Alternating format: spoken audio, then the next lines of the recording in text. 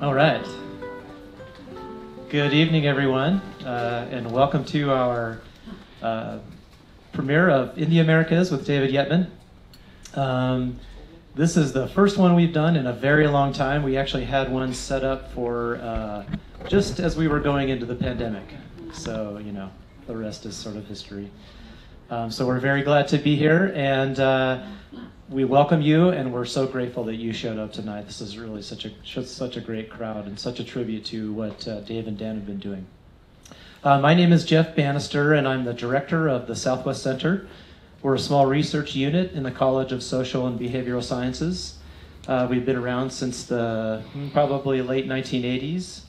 And Dave and Dan, Dave Yetman and Dan Duncan, are part of that unit, and we are the producer, actually, of In the Americas. In the Americas is not produced anywhere else but the Southwest Center, this little research unit at the University of Arizona. So I'm going to just quickly introduce all of us here tonight who have made this event possible and who have been working on In the Americas. And then I'll turn it over to Dave, and he's going to introduce the programs, and we're going to get right into it. And then we will have hopefully a good chunk of time at the end to field any questions you have about the program and the content, anything. So again, thank you for coming, and I also want to say thanks so much to the people who have been helping us over the years with financial support, both for the Southwest Center and for In the Americas. We could not at all do this kind of programming without your support, so thank you. We're deeply grateful. Okay, so with me tonight, of course, is Dr. David Yetman.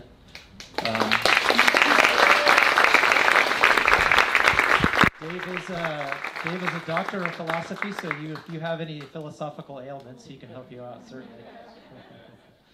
Also with me is, of course, Dan Duncan, who's the producer and filmographer of this beautiful television show. And then up there filming the whole thing and actually having coordinated all of this is Carlos Quintero, who is the outreach coordinator for the Southwest Center. Again, thanks for coming, and I will hand over the mic. Thanks, Jeff.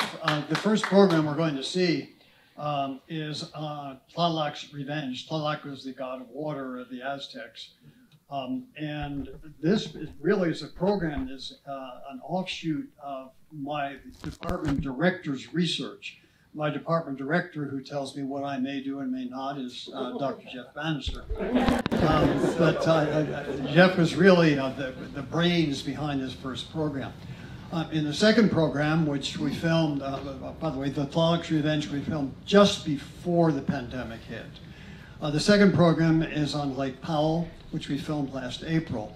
And the credits don't do just really justifiable honor to those who helped. And I want to introduce one person who isn't there but is here tonight, Dr. Alberto Borges, who was the gaffer, the audio assistant for the Lake Powell program. Alberto, will you just raise your hand so people can see you?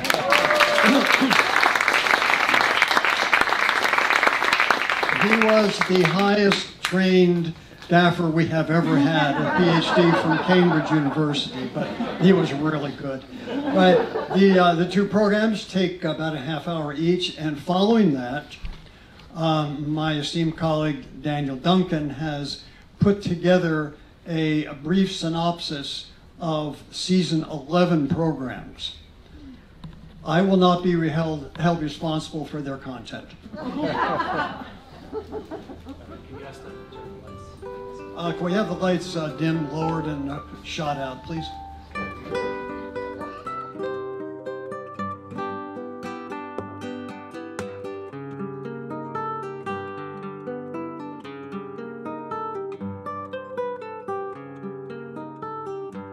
Okay, so now we're going to just have a little bit of time to field some questions and talk a little bit about well, whatever you want to talk about, actually. But the making of In the Americas, and talk about those episodes. So I'm going to turn the mic over to Dave, and I think, what is our plan here? Dave, me, and Dan can kind of hang out here and give you a little rundown. I hope you all appreciate the heroic efforts of my close friend, Daniel Duncan. it's hard for many of you to appreciate how active he is with the camera, and he is always seeing new things. And if you look very carefully at these programs, you can see dozens of different angles, challenges, things that he subjects me to that a normal human being should not have to experience. But I do also want to point out that in order to get permission to film among the Mahim de Crao, we had to buy him a cow. And the financial office at the University of Arizona had to scratch their heads a little bit when we turned in a receipt for a cow. Dan, why don't you come join us? And what I would like, first of all, is you to just give us a couple minutes about your activity, what you see, and what you have done. It's interesting because the technological advances for shooting have changed so much over the years. I remember the first trip down the Grand Canyon where we took a huge HD camera that cost $100,000 and weighed probably 80 pounds, was replaced by a little GoPro that shoots underwater. To get those underwater shots 10 years ago, we took a fish tank with the whole thing, strapped it to the top of a raft and floated down the Grand Canyon. Probably not the safest thing to do, but the ability to tell stories with images and sound have changed over the years because of the technological advances. You can probably see that a lot of our programs include a lot of drone shots, which give it that vantage point that you couldn't get otherwise. I remember when we shot a program down the Pinacates, we'd have to rent a Jet Ranger helicopter for $750 an hour, and now we just do it with a little drone that costs, a fraction of that. So anyway, that's a huge change in shooting over the years. We have a great series coming up with season 11, and it's great that Dave is out there and doing everything, including getting baptized by the Carolina.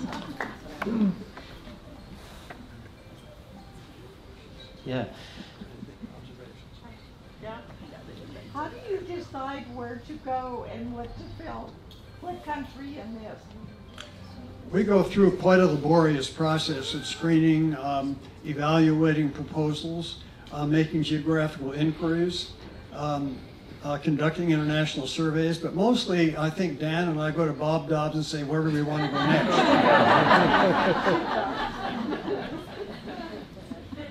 Could you comment on the possibilities of the actual removal of Grand Canyon Dam and the many tens of millions of dollars it takes to maintain that dam? I don't know what the current cost would have been had it been built now, but it's enormous. It's going to have all kinds of ramifications, but the Bureau of Reclamation, which are now, they used to be the Furies and now they're the Kind Angels, I guess. They have to make a very tough decision as to where's the water going to go, and they have chosen quite clearly that Lake Mead is the priority because it has the greater closeness to the lower basin, California and Arizona. Nevada gets a small amount of water from it, but that's where mostly it goes. Then the upper basin, which is the area, all the river above Lee's Ferry, have to make serious changes in their overall allocations too. But one thing to consider, and I'm glad I've gotten to do the Colorado River a few times. It's going to be very difficult for river runners once the lake is decommissioned or the dam is decommissioned and water runs through there, because it would be much more difficult to gauge how much water is going to be available and what times of year they'll be able to run the river.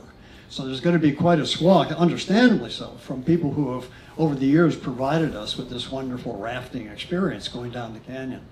But overall, we also have to consider that the lakes themselves are enormous wasters of water.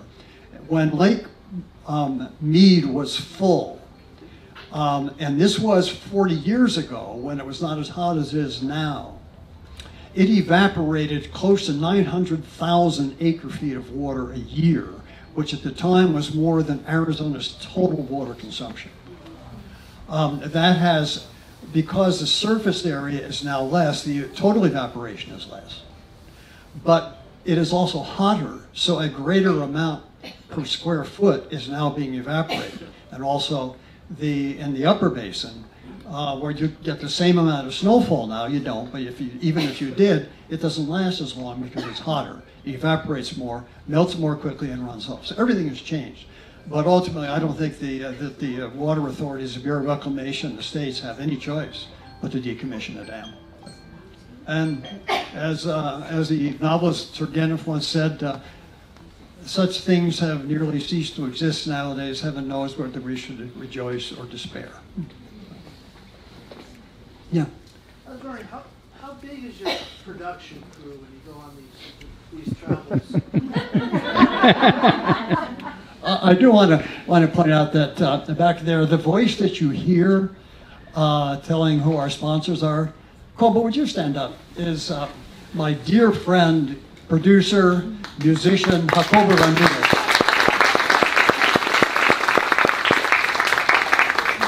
On other occasions, Kim Durazo is here. Kim, would you stand?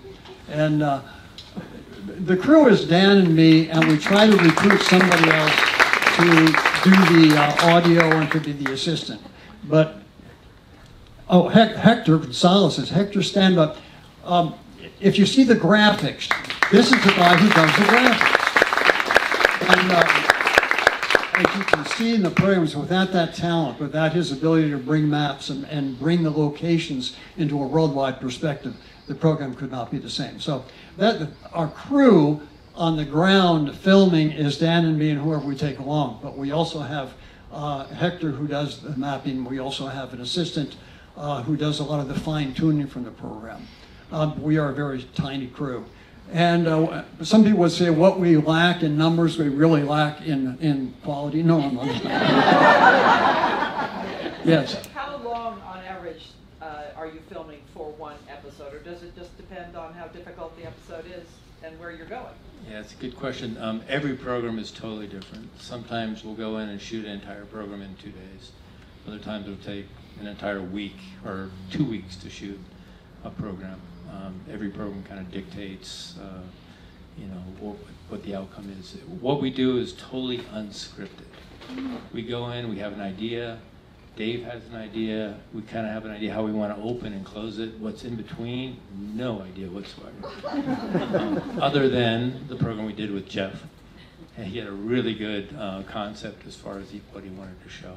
And I think he has some good parallels between the two programs. Perhaps. Thanks, Dan.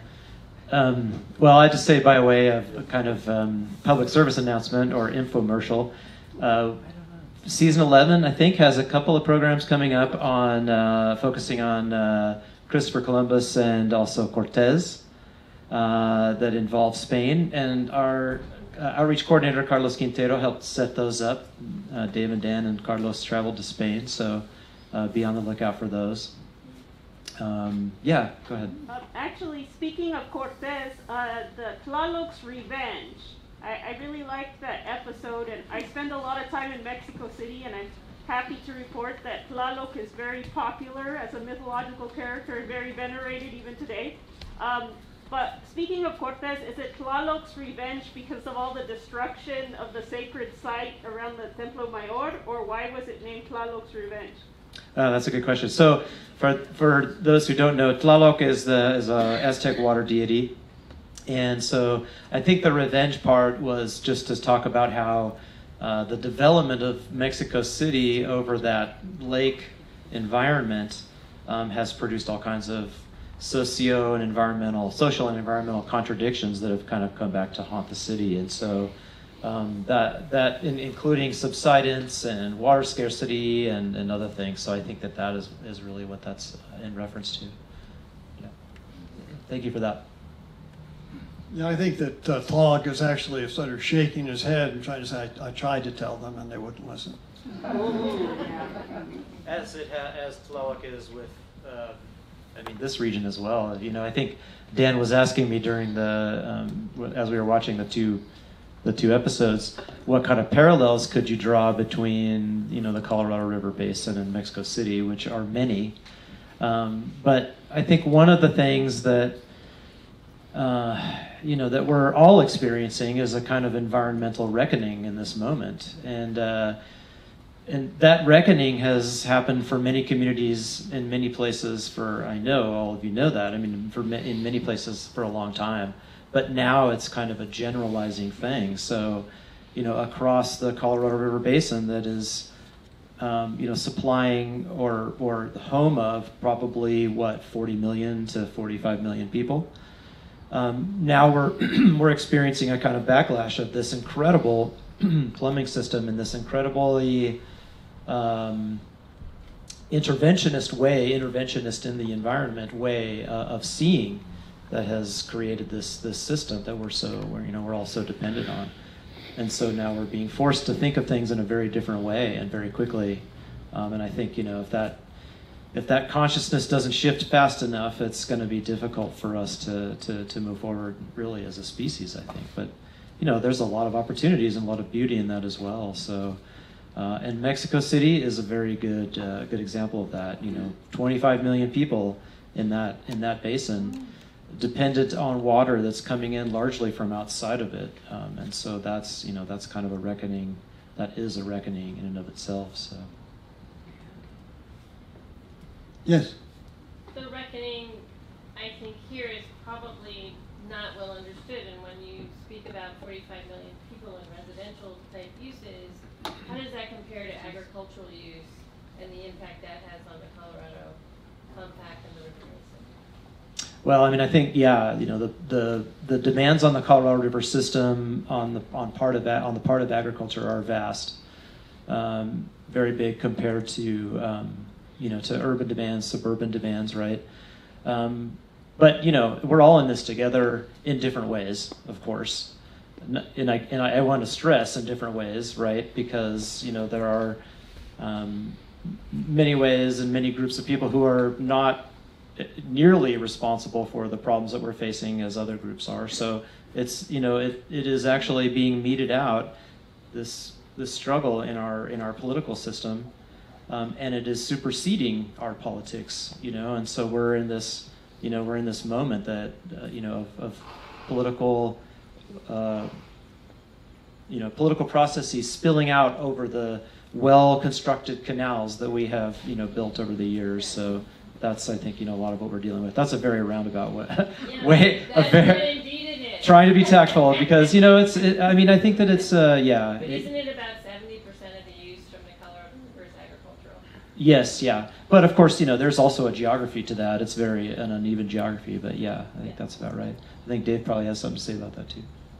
Yeah, over 40 years ago, Philip Fradkin wrote a book called The River No More, which is a study of the Colorado River. At that time, 65% of the Colorado's water went to beef production.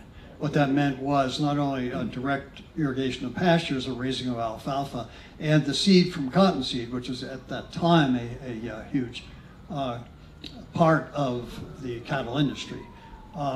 That has changed, obviously, because now specialty crops are being raised in both the Imperial Valley and the Yuma Valley. So that has changed, but still an inordinately large proportion of that goes toward agriculture and the Imperial Valley.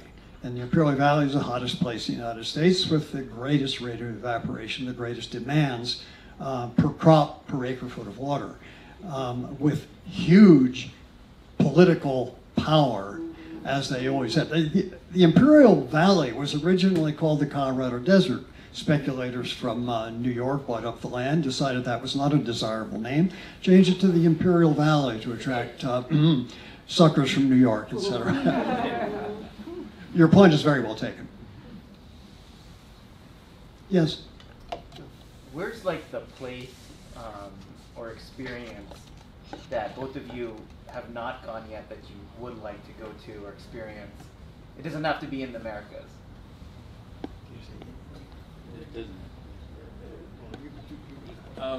Boy, there's so many. There's a series of islands off the northeastern coast of Brazil called Fernando Noronha. That's sort of like they could call it the Galapagos of Brazil. We have not done a program there. That would be one of my top 5, I think, places to go. interesting enough, of all the programs we've done, the most watched program was a program in Oaxaca on whistling speech. I don't know if you've seen that.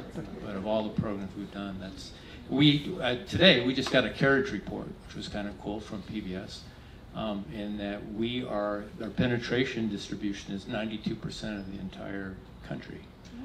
And we're also distributing, yes. Very cool. It's interesting that traveling with Dave, we cannot walk through security without somebody coming up to him, wanting their photograph taken with Dr. Dave Yetman here. And Dr. Yetman, do you have a place or experience like that you've got to do or you haven't done yet? You know, I like traveling north and south, and the reason is you don't get as much jet lag. So, if you go east and west, that's just, you get worn out. And by the way, I think the mean age of this group is probably somewhere around 74. And you understand what I mean. For those of you who are puppies, you wouldn't know what we're talking about. So I sort of turn down my hearing aids when people talk about going east or west, and I like to go south. I would. There are a couple of places I would love to go. I would like to go. First of all, I want to do more in the Amazon before it's too late. But I would love to film in southern Patagonia in Chile. We have filmed in southern Patagonia in Argentina to our great benefit. It's terrific. It's hard to get there. It's very expensive. The infrastructure's not as great, but that's a place I would love to go. And there's places in the U.S. I would like to visit, but national parks have become much easier for us to film in. And to our great advantage, several years ago, an outfitter sued the National Park Service for its fees and the requirements for filming. And their lawsuit was successful. As a result, the National Park Service put an end to issuing permits, and they said small operations such as we are will no longer even have to report. We can go into the parks and we can film, which is a huge benefit. We used to have to pay $600 plus hire a guide to film within any unit of the National Park System. Now we can sneak in and do whatever we did, I'm pleased. But there's a lot of that. Yes? So you said it's just the two of you on the ground when you're filming, and whoever else you decide to take along. How does one go about being that guy?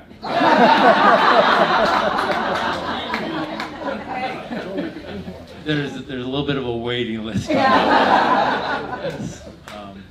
What we try to do wherever we go, we try to have somebody who's a local as much as possible. So if we're going to Brazil, we want someone who's Portuguese speaking, and same with Mexico, somebody's Spanish speaking. But Jacobo and Hector are some of our go-to guys, and of course Kim is our number one choice in that matter. One of the scenes that you will get to see in the when season 11 does come out, filming with the Crow, I took some photographs of Crow children looking at Dan's iPhone, which he can see when he's running the drone, their first view of what their place looked like from above. And he is completely surrounded by these awestruck young children, and they are utterly beautiful, let me tell you. And that's one of the things that's most rewarding, is to be able to go places, and we try to go places that aren't usually popular, and get people who aren't generally familiar with being filmed and get their reactions, see what we can do. So is season 12 already in the works? We're just finishing up season 11, and season 12 we have a small hit list, including the southern region of Brazil and Uruguay. We just have a few more minutes. We have a couple gifts for the right answers to give away. So if you guys want some swag, we've got a nice little poster of In the Americas, similar to the one you saw on coming into the theater. But you have to answer a question, and that is, Dave is famous for his hat. And after 10 seasons of In the Americas, he sacrificed his hat.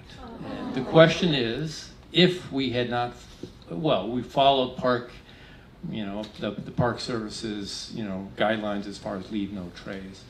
But had we have not done that, where would that hat have ended up? I think I know I threw it into the river and had to retrieve it. Any guesses? I think I heard it over here. Colorado River. Colorado River, so it would have ended up in Lake Mead, so you will receive a poster. We also have a couple DVDs. Does anybody still use DVDs out there? What's that? What is that? I'm sorry? Well, the other question is, I was going to say, when did the great patriarch come from the West? But I have to continue. No, yeah, you asked the question. The overall effect of our programs often is people calling me or Dan or even Jeff at the Southwest saying, why don't you guys film X? And where would you like to see something filmed? Greenland. Well, you know, I agree. Greenland is wonderful, and it is also, I view it as part of the Americas, because it is part of the North American plate. And whatever is part of the North American plate counts as being in the Americas. I have ruled that. But getting there is hell, and once you're there, it's hell. Other than that, it's terrific. You have to fly to Copenhagen and to Reykjavik. From Reykjavik, you have to find a place that you can land in at the right time of year in Greenland, infrastructure there. And if anyone has an extra $100,000 they would like to endow the program with, we will work out a way to get to Greenland. Copper Canyon. I'm sorry? Copper Canyon. Oh, yeah. Copper Canyon is a fabulous place. Copper Canyon in northern Sinaloa, southwestern Chihuahua.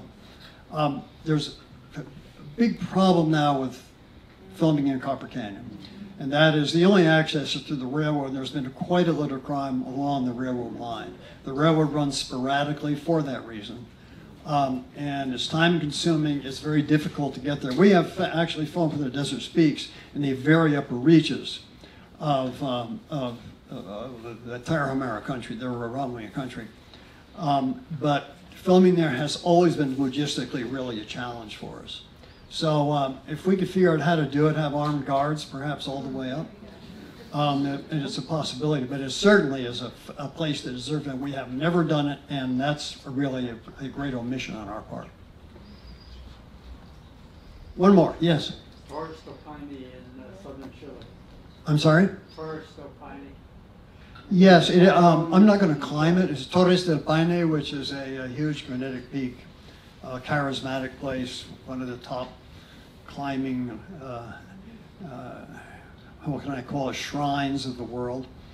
And also the weather is a real tricky part in Torres del Paine because you can be climbing. I'm not going to climb it, but you can be perfectly clear, and 15 minutes later you can be in a very wet fog that can make climbing tough. Climatically it's tough, but it's also one of the most lovely places anywhere in the world, and certainly in the Americas. Yeah. How about the Darien Gap? I saw today that according to a Mexican newspaper, the Biden administration had proposed to Panama that they construct a wall across the Darien Gap. Darien Gap is the piece of land that connects the settled part of Panama with the coast of Colombia. And until the last 10 or 15 years, was a major protection against any invasion of pests from South America to North America because there were no roads. And it has now become a major hub for migrants and people who do naughty things. So that's a really tough one. I think the danger there would be horrific right now if we were to try to do that. And it's too bad because it was really one of the last great shrines of untrammeled tropical forest in the world. That's changed. Yes? I'm just curious, how did this chemistry start? Well, I was innocently doing field work in southern, the question was, how did this chemistry start? When somebody asked me, suggested that I go to Alamos because people were filming the Desert Peaks there, And I met Dan, and then a couple of years later, I was doing field work. He asked me, or someone from KUAT asked me if they could film my project. And I said, oh, if you're really nice to me, I'll let you. And that was 1993 or 1994, and Dan and I seemed to hit it off at that point. We used to produce a series called The Desert Speaks, and that series went on for 20 years. After the first 10 years, PBS came and says, hey, you guys need more of an interactive host, not just the bookend George Page kind of host. And so we're like, after 10 years, we need somebody like David Yetman. And so we're like, well, who's like David Yetman? And so we're like, oh, so-and-so, so-and-so, fulano, fulano, fulano. Until we said, why don't we just ask David Yetman? And at that point, he became the host of The Desert Speaks, and that transitioned after KUAT discontinued The Desert Speaks. The Southwest Center picked us up for In the Americas, and so we're in our 11th season, going strong, hopefully 12, 13, 14.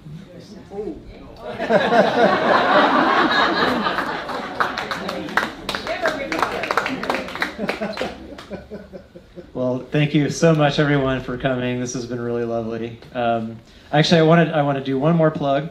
The Southwest Center, every now and then we do some travel study trips, and we're doing one to Alamos with Dave. Alamos, Sonora, almost to the Sinaloa border. Beautiful area. And that'll be in March, early March of next year. We've been, for those of you who don't see our newsletter, we'll try to get you all on there if you're interested. We'll be sending out information for that pretty soon. So, and that trip's great because it's a fundraiser for a bird observatory that's in southern Sonora as well. So, your trip fee will go toward a good cause, and you'll get to hang out with Dave. So, anyway, thank you so much, everyone, for coming. We really appreciate it. Thanks, Dave. Thanks, Dan.